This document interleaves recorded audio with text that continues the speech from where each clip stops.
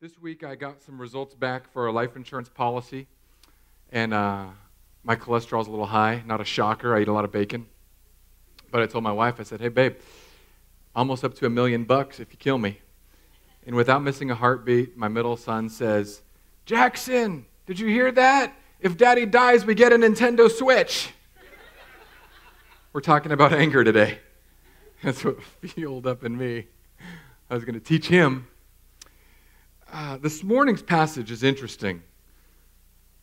Before we read it, I'm just going to let you know that the majority of religions will teach principles very similar to those in this morning's passage.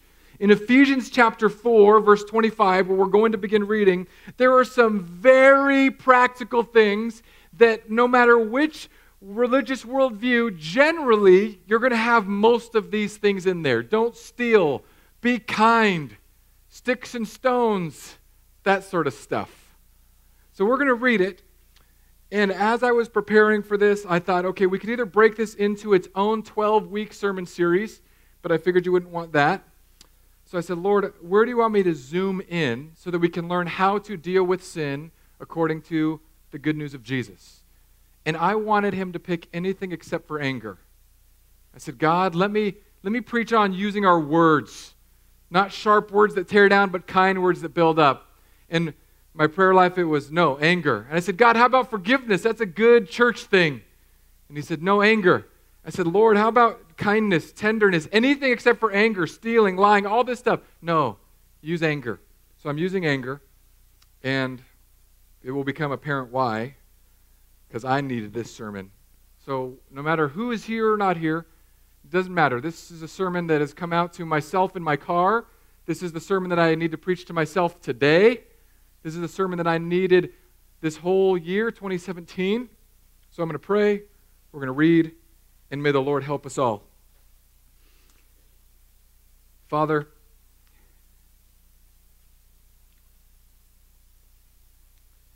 break through my hard heart and give me freedom from anger and bitterness. Lord, break through hearts today in this room that are harboring anger. Break through and clean us from the inside out, from the things that cause us to lash out. Lord, restore those in here who have been broken and shattered by anger and rage. Redeem those who have been purchased by bitterness. Help us to cling to you. And Lord, I pray that today would be the farthest thing from just an anger management class. I pray that we would not see sin through that lens, that we would find power beyond the breathing techniques and beyond the relaxation techniques. Lord, show up in this place and give people tangible, touchable, tasteable freedom from this sin that plagues so many people. In Jesus' name, amen. Ephesians 4, I'm starting in verse 25, which I usually don't like to do because it starts with the verse therefore, which every time you see that in the Bible, you need to ask, what is that there for? And essentially, Paul has said, you are new. You have a new self to put on. Get dressed in the new self. And now he's going to tell us what the new self in Jesus looks like. Therefore, having put away falsehood, lying, let each one of you speak the truth with his neighbor, for we are members of one another. Pay attention to this next verse. It's going to be our key verse for the morning. Be angry. Everyone say, be angry. And do not sin. That's the tricky part. Do not let the sun go down on your anger and give no opportunity to the devil. Let the thief no longer steal, but rather let him labor, doing honest work with his own hands, so that he may have something to share with anyone in need. Let no corrupting talk come out of your mouths, but only such as is good for building up as it fits the occasion. I wanted to preach on that verse, that it may give grace to those who hear. Verse 30, and do not grieve the Holy Spirit of God. I wanted to preach on this verse, by whom you were sealed for the day of redemption. Let all bitterness and wrath and anger and clamor and slander be put away from you, along with all malice. Be kind to one another, tenderhearted, forgiving one another as God in Christ forgave you. there's so many verses, so little time. If I had a church of nerds, like if we were like right next to a Bible college and all these people were eager overachievers to get an A-, I would just stay here for 12 weeks. But we're at a church of real human beings. People that go to seminary, they're not real human beings. They've gone to school and they become weird in those little bubbles called seminary. So what we are going to do today is look at one of these. I'm going to skim through a lot of them. I want us to zoom in on anger, but here's what I want you to do. If anger is not your thing, if by some miracle of God you have not had anger in your life, or you don't have an angry person near you, don't have kids because you'll probably produce an angry one. But if by some miracle this is not you, the principles of dealing with anger, I want you to look at and analyze, and I'm going to show you how to do that. So you might be the thief, you might be the gossip. If that's your primary thing, what I want us to do today is step back and see that generally humans, we go black-white with things, and especially anger. But there's a third way to deal with this, and we're going to look at this today. So first, you have to understand that the therefore is because if your faith is in Christ, you have a new being. Last week, I took off my button up and I said, old self, new self. If you go back to the old self, if you're like, oh, this was an old garment to wear, but I want to wear it because it makes me feel good, it makes me feel safe, it makes me feel significant. So we constantly go back and we put on the old self. Now, my wife asked me today, she said, are you going to do that thing again where you take off your shirt? And I was like, I don't think so, because I wore an undershirt. And she goes, oh, dang it, you know why.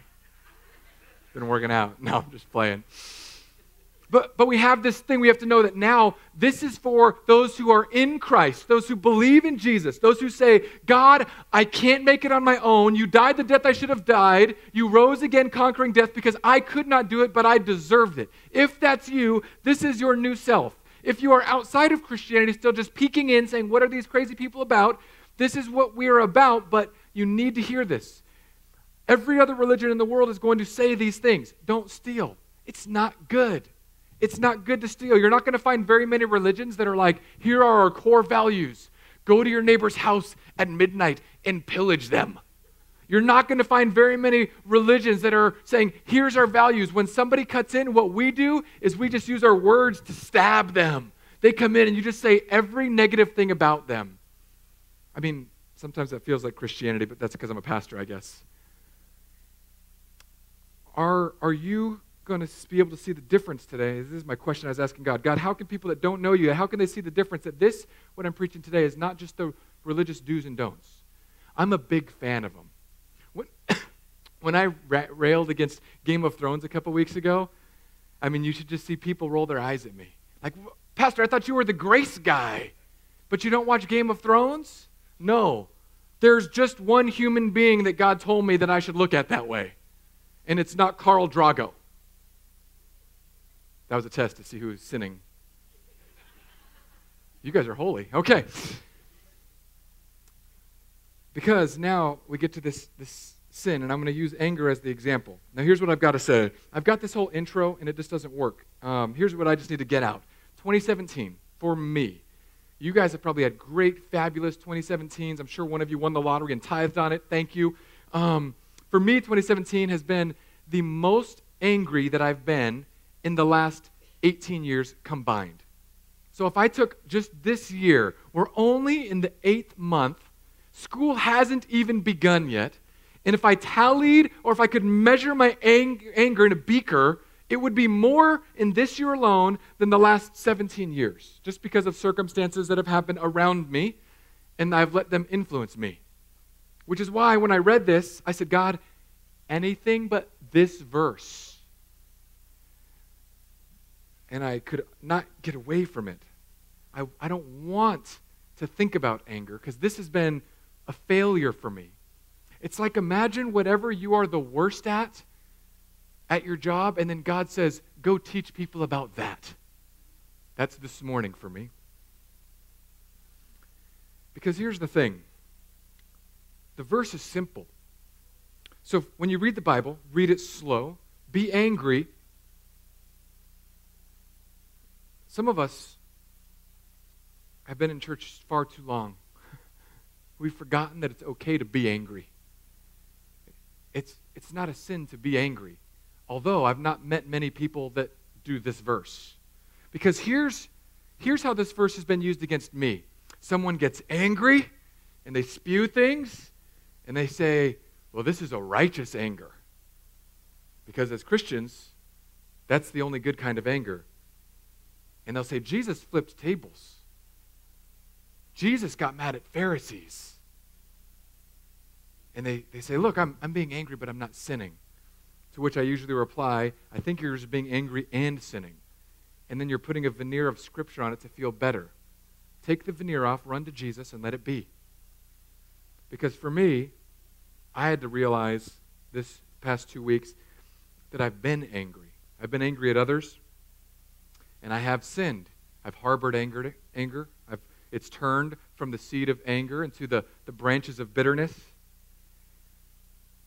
And here's what's crazy about this passage. Don't let the sun go down on your anger. For me, I'd have to book like a world flight and just try to race the sun. And then it says the craziest thing. Give no opportunity to the devil. Which if you've worked in like a company, that's like some HR lingo. Oh, we've got a great opportunity for you. Or if you have friends, or maybe you are one of the people in like one of those things where they sell health shakes or body wraps or whatever, and they get all their friends in. Hey, I've got a wonderful opportunity for you. Paul is saying, hey, you want to sit down and have a business meeting with the evil being of the universe? Let anger sit inside of you.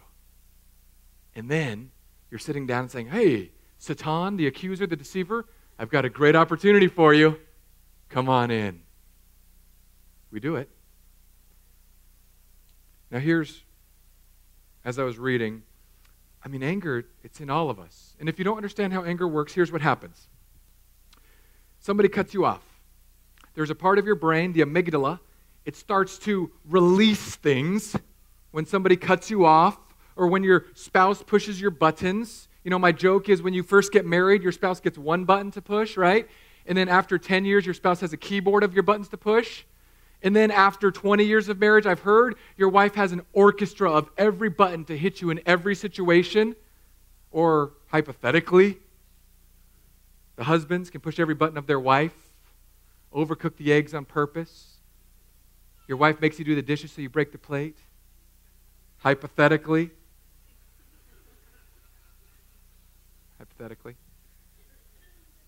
Anger. The amygdala releases catecholamines. Catecholamines cause epinephrine and norepinephrine to surge through your body. I once got stung in the eyeball by a bee. They gave me Benadryl because my face was closing. And then after the Benadryl, which was a downer, they stabbed me with EpiPen. So my heart was beating at the speed of light. My eye was shutting and opening at the same time. My whole body was confused. Epinephrine makes you ramp up. Right now, I'm on 2 cups of coffee and a low-carb Monster. I am epinephrine. When anger comes, the amygdala says, shoot out catecholamines, shoot out epinephrine and norepinephrine. We're going to get this guy's blood pressure through the sky, which is why some people turn beet red when they get angry. And here's what happens, and I'm only telling you this for the science nerds. At this point, your adrenaline is going so high and the blood is moving so fast in your brain, the part of your brain that's useful, the frontal cortex, says, nah, I'm going to take a break. And then we do whatever it is. If it's on the road, you wave. If it's your spouse, you lash. Or maybe you're not a lasher. Maybe you're a suppressor. And here's what, I read so many articles from Psychology Today. I was reading psychological studies on anger, like, okay, how do you deal with it? How do you deal with it? And I need this because I've tried everything. And I promise you, there is no yoga pose for a 6'6" man that will release tension. I just get angry because stinking tree hug thing is not for me. And then I breathe. They say breathe. They say visualize blue, calm air going in. Visualize red, hot air going out. So I'm like, am I a dragon? And then they're like, relax your body. And it's like this one article knew me. And then step 2, relax your body. And I'm like relaxing, and it's like unclench your fists. Oh. Lower your shoulders. Oh. Slouch a little bit. Thank the Lord. So then I'm just breathing slouched over and just enraged. And then it says, go journal about it. Yes, let me journal about it. FYI, don't journal when you're angry with fountain pens. Okay? Be angry and do not sin, which means, I need you to hear this, it is possible to be angry and not sin, which also means if you are angry, you should probably find a way to deal with it, and maybe for you, breathing gets you partway there. I am a mouth breather. I start snoring before I fall asleep. So breathing is not a thing for me all the time. The yoga is not a thing for me. Stretching, working out, not a thing for me. So I said, okay, God, the world says either vent it out or deal with it, self-control. Let it go, stuff it down. When I let it go, you don't want that version of me. There are 2 people in this room that have seen me let it go. And I promise you, my mother and my wife are like, keep it in. But if I keep it in, here's what happens to me. It's like if you took the Hulk and you said, stay in that little body. And I know you're looking at me and you're thinking, yeah, that guy's huge and strong. He could destroy things. Don't let it out.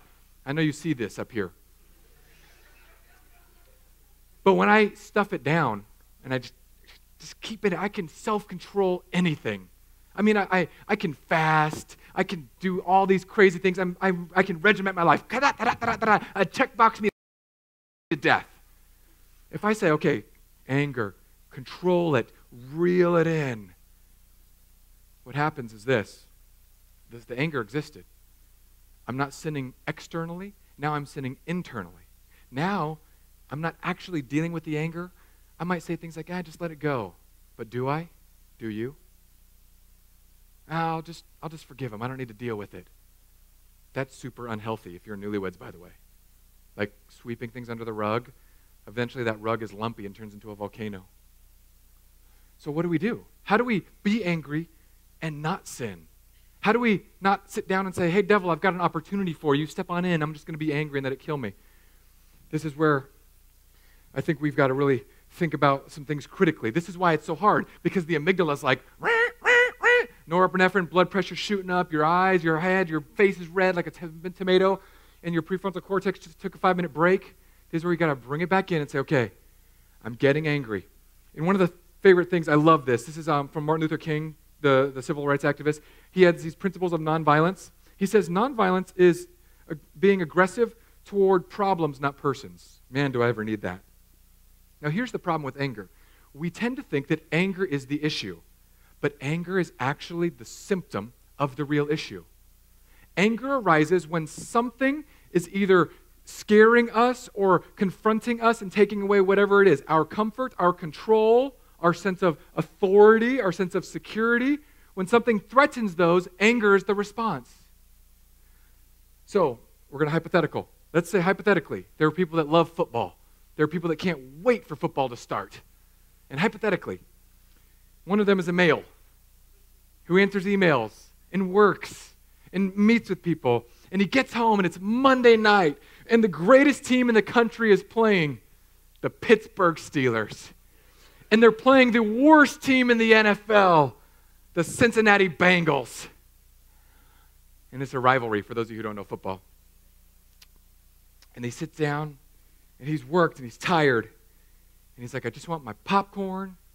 I just want my beer, not light beer, that's sinful, only dark beer. And I just want like a pork chop. And then football's coming on, da-na-na, da-na-na, da-na-na, da-na-na. And then all of a sudden, hypothetically, this person has kids, and they are sinners. And they do what kids do. They start fighting and yelling and bickering. And then one of them steals a pack of cookies, and the other one punches one. And before you know it, kids are bleeding, and I just want to drink my beer, eat my pork chop, and watch football. I mean, hypothetically, there's a guy who wants to just So I lash out. Stop! What are you doing? Raw! And I know I joke about like being big. I'm not big like this way, but as a human being, I'm large, and I terrify my kids. And I've just come to realize recently that my lashing out is this, my anger. I lash it out. I don't stuff it. I'm lashing. So I started to think, why am I doing this? Here's what I'm doing. I'm elevating my desire to be comfortable. I'm elevating my desire to be God of my life in this time. The object of worship is this food and this thing. If you come into my worship service I'm having, I will not have any of you. So I will use my anger to regain control. I will use my anger to regain power, to stuff my children down so that I can go back to what I truly want, which now sounds so trite. I want my comfort to just watch the game and eat something. Now you may be thinking, well, that's not me. I've never done that. Here's the thing with anger. It sneaks in, and instead of saying, I'm angry, this is a problem, we've got to say, why am I angry? Anger is coming because you've lost control of something. So here we talk about the sin beneath the sin. We also call it idols. Idols are not gold statues that you're worshiping in your closet. Idols are anything that you look to and live for to give you a sense of security, to give you worth and value and purpose. This could be a job. This could be your kids. This could be your spouse. This could be money. This could be fame, whatever. Any of these things could be your idols. When you're driving down the road, someone cuts you off. You were saying, this is my road. I am the best. I know how to drive, and no one else in Florida does. Somebody cut off your idol, which is why you waved. Because your comfort was interrupted. If we don't get to that part, we will be angry and sin. The reason that Paul says don't let the sun go down on it, because you've got to deal with it. If you just lash out and become a lasher, your kids will be scared of you, your coworkers, friends, spouse will be terrified of you. If you become a stuffer, you'll build down like a Vesuvius. That's a volcano. And you'll erupt one day. Or you'll be so good at stuffing it down that you'll get sealed off at the top of your volcano, and the lava will just burn you from the inside out. Instead, be angry and say, okay, I'm angry. And this is where it's hard because it requires reasoning. I'm not just going to lash and hurt somebody. I'm not going to let my anger burn people. I'm not going to let my anger burn my inside. I'm going to find out, what is it? Why am I angry? What did I just lose control of? What did I really want? Because guess what? Guess what's more important than Monday Night Football?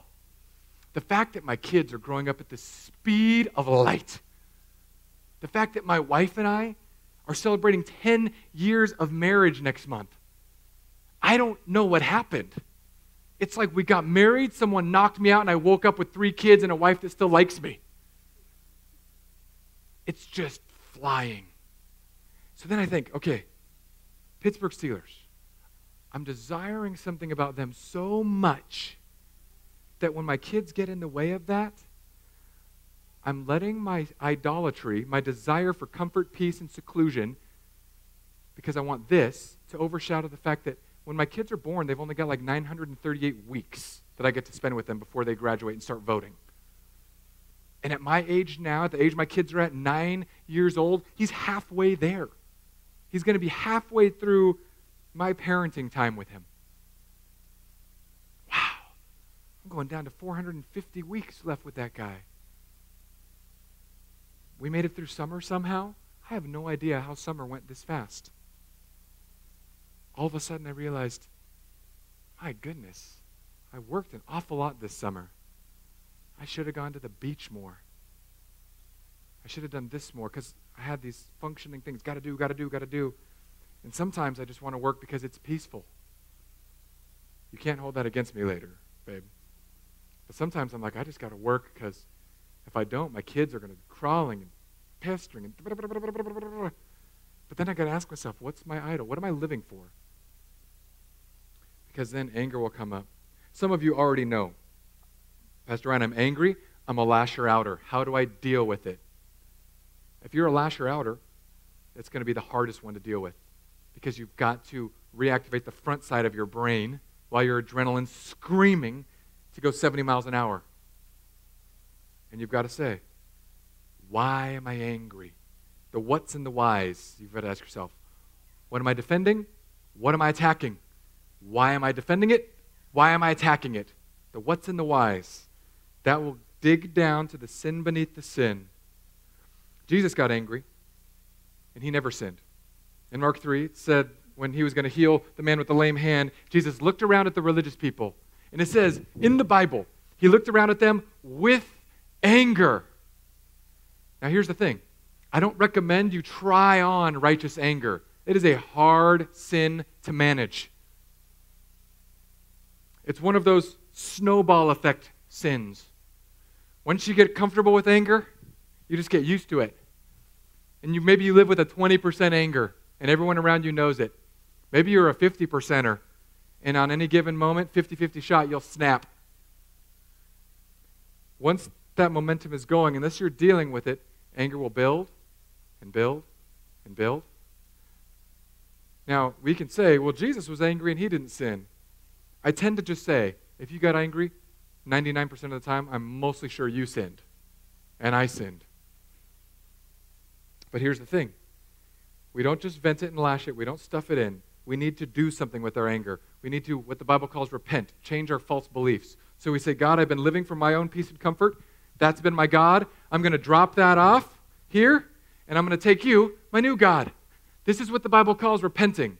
You change your mind, you get rid of false beliefs and accept beliefs we call faith in Jesus, that he now gives us his being in person around us and in us and through us.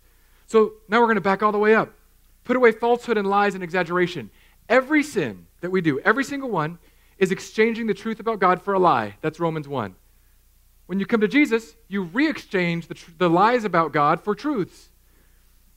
You can be angry and not sin by taking the thing that you're truly living for that made you get angry, and you trade that in at the cross, and you say, I'm going to take Jesus in. And you're still going to struggle with it, but at least now you have a process. I'm going to take this here.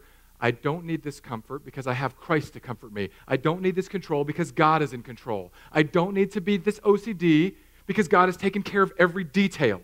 You can leave those things there and pick up the other things, the positive sides of Christ at the cross. Then you keep going through this passage. It just gets crazier and crazier. Don't steal. Now this one's pretty self-explanatory. But he doesn't say just don't steal. He says work so that you can give. Some of you have a giving problem. You just don't like to give because your security is in how much money you have around you or how much stuff you have accumulated. I promise you, if your joy is dwindling, if your faith is like you can't hit that next gear, you're just pedaling and pedaling, try giving. I know it's hard. I'm just going to throw it out there because the wallet string is the last one that God cuts generally in our culture. We'll give God everything under the sun, but God, don't touch my money. I get it. It's hard. But if you want to, try to give and see what happens in your soul. And then he says, let no corrupting talk come out of your mouths. The old way of talking corrupts. It rusts. It tears down. Jesus went to the grave to overcome physical and overcame physical corruption so we would overcome spiritual corruption. Could you imagine if none of us said anything corrupting but only built others up? Wow. I would have hardly anything to say to some of you. How would that change a marriage? If your words only built up. If before you spewed the goo, you said, is this going to build or tear? Is this going to lift down or crush down? Lift up or crush down? What would your marriage, just your marriage, what would your parenting look like? If you begin to trade in your idols and take Christ in, because this is what the Bible's saying, put off the old self. This is the old way of living, and now here's the new way. Put those things off, put the new in. What if you tried for 1 hour to use words to only build up? 1 hour today. If you just said, 1 hour, I'm going to be relentless. I'm going to write it on my glasses with an Expo marker. Love. What if when you went home today, your kids, they somehow magically knew what this sermon was about? So they light something on fire in the backyard and start cussing you out. And what if you just said, I'm going to be angry. I'm not going to sin. This is dangerous, though, so I'm going to deal with this. And here's what I had to do with my kid recently. I had to sit down, and I've done this multiple times. And I say, okay, buddy, I got so angry, and that was so wrong of me. I should not have yelled that much. I should not have picked you up this way. That was wrong. I'm sorry. I was loving something else more that was not as important. But we have a real problem here, son. What you're doing is still damaging your life. And I don't want you to do that. What you're doing is going to affect your friendships and your school, and I don't want you to live that way. I don't want you to have to do this thing, whatever it is, the sin or the anger, the lie that's in him. So I can confess my sin. I confess that I used words wrongly and anger wrongly, and then I have to sit with him and say, but we still have a real problem. And it's in those moments that parenting actually works. We can't scare our kids or our spouse into obedience for long. You try to domineer your husband or wife or your friends or your coworkers, eventually people just retreat from you. You domineer your kids, eventually they turn 18 and flee from you. But what we can do is model this idea of, okay, that was old self, that was not Jesus me, I'm taking that back off. And then we tell our kids or spouse, whoever it is, about that. I've lived this way, this is not Christ's way. So I'm going to take it and I'm going to dump it at the cross. Here's what I've really been wanting to do. I've really been acting like God, thinking I'm in control, but I'm not, son. God's in control. Can we pray together now and ask God to forgive us both? Those conversations go way better than the other kind that I have. Get in your room. No treats for 17 lifetimes. I'm still serving multiple life sentences of groundation right now. Thanks, Mom. So what do we do? How do we do this? How do we be kind? It's not going to happen simply by self-control. Self-control will get us a lot of these, but not all of them. Because religious people do this. They stop stealing, they stop lying, they might be kind. But things like anger, that's an emotive response. Until we learn how to bring the idols to the cross and exchange them for Jesus, those emotive responses will plague our lives. A couple more things. Do not grieve the Holy Spirit. You know when your mom tells you the worst thing she could possibly tell you? I'm not angry, son. I'm... Oh, my goodness. I was such a sinner. I was like, good. Job done. Evil. I needed Jesus.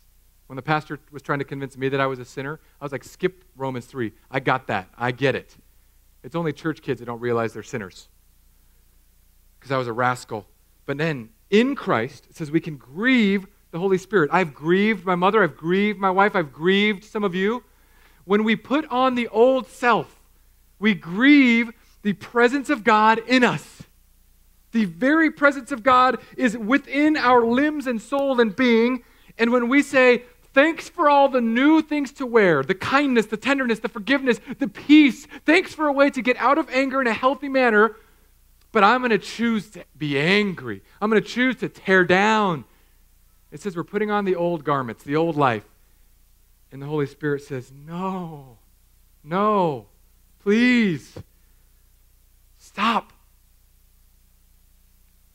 And here's an interesting way it phrases that verse. Because you were sealed. Past tense.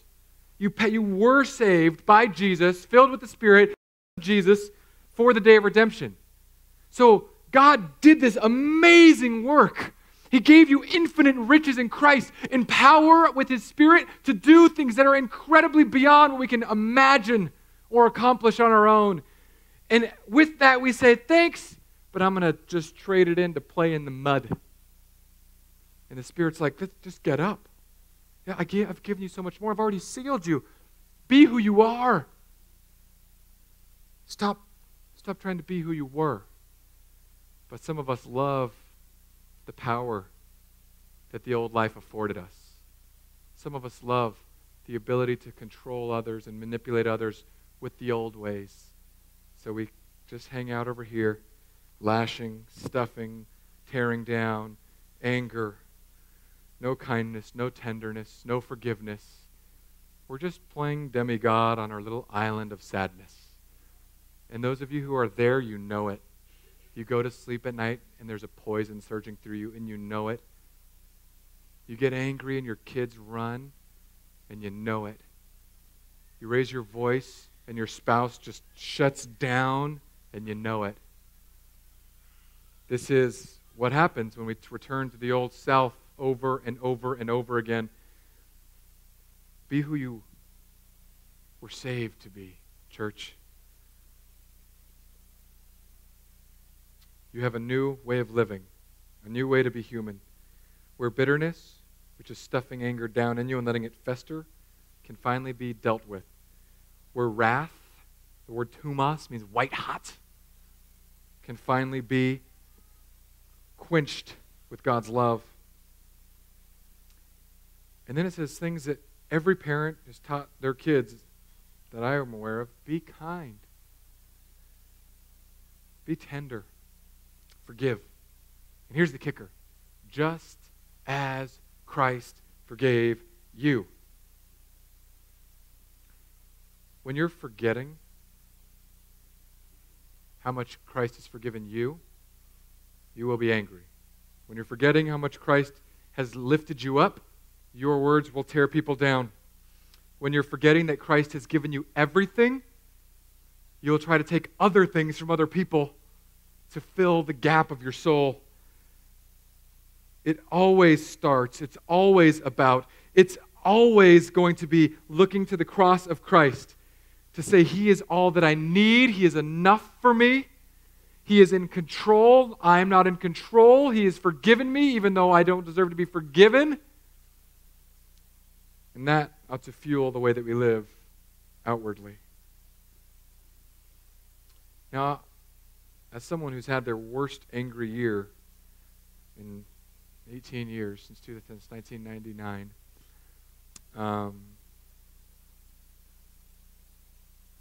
it's not easy. It's not easy when the blood pressure's soaring to be rational enough to think, stop. What's my sin beneath the sin? It's this. I must therefore replace it with this, and Jesus will come and do this. No.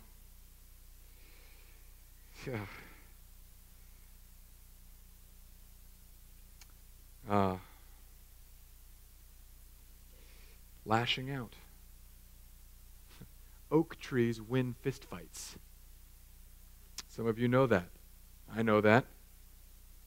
Friggin' oak trees. Stuffing it down.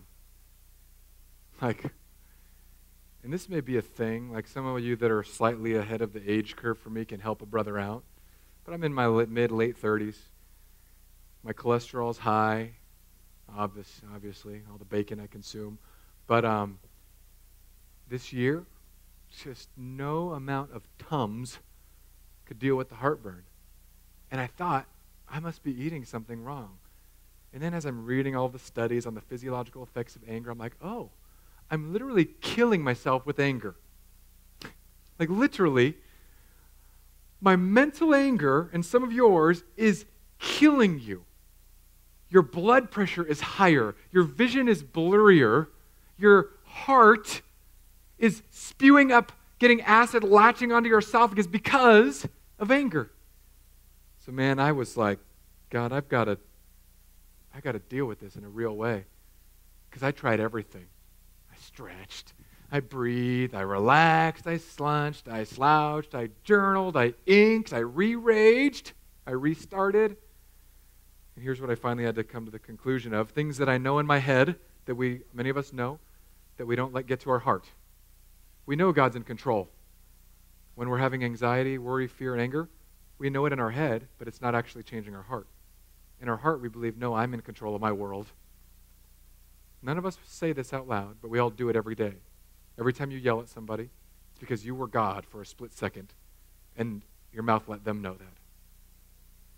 So to deal with this, I knew, I'm not God, you're God. So I started reading verses about God's power, verses about God's love, verses about God's anger because I wanted to see how God got angry. Verses about anger in the Bible because I want to see if I'm the only crazy person that yells up at God. Because if I'm angry, he already knows it, so there's no sense in hiding it. But man, I think today I'm finally going to make like Elsa. That's right, Disney fans. I'm leaving it over there. I'm going to let it go. And then and then hopefully Jesus is going to make like Maui from Moana and say, "You're welcome." I'd just like to see who's super into Disney. You sinners. No, Disney's okay. The Game of Thrones is a different question. Send me angry emails later. Because here's the thing. Do I want to put on the new self? What does the new self look like? These are only a handful of things. Holiness is vast. I don't just want things out of my life that are sin. I want things out of my life that slow me down. And if you want to come with me, let's cast off the weights. And I don't need to be legalistic about it. Go ahead. I'm sure many of you can watch things that I can't watch and not sin. I can do things that you can't do and not sin, probably. But I want to run because I'm running to see Jesus. The one thing that my kids have right is that they joke and we talk about death all the time in my house. It was an adjustment period for my mother-in-law because I'd be like, on her birthday, I'm like, high five, almost there. I learned that people that are older don't like that. However, here's what she says now. She's right here, you can verify it. She says, thank you for getting me to rethink and refocus. Thank you. Because the time is nigh. And too many of us are pandering about with these little sins, with a little anger, with a little thievery, with a little IRS cheating. It's back to school weekend. It's tax-free weekend. A bunch of parents going to the wild, buying everything for themselves. Back to school for my kids.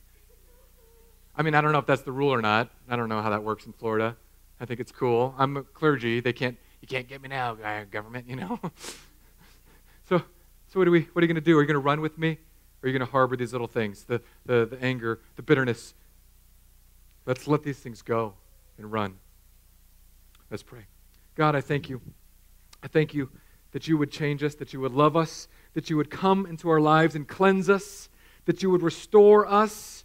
Lord, for those who are struggling in the grip of anger today, I pray in the name of Jesus that you would show them, that you would get their brain working to find out what it is that they're living for, whether it's in a marriage or as a parent or at work or with relatives. God, break in and help us not just to lash out or stuff it down. Help us to find the source of our anger and bring it to you. God, because I can't do it on my own. No one here can do it on their own. God, there's so many marriages, there's so many parents, there's so many people that are either getting crushed by their own anger or crushed by another's. So help us. Help us all. We cannot do this without you. So help us to overcome. Help us to have a momentary flash of rationality in the midst of our emotional response. Help us.